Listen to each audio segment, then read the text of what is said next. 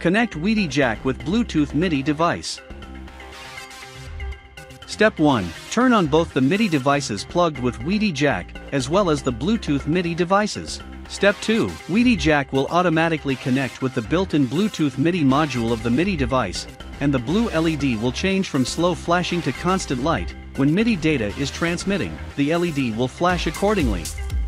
If WIDI Jack cannot automatically pair with another Bluetooth MIDI device, it may be caused by a compatibility issue. Please contact CME through BluetoothMidi.com for technical support.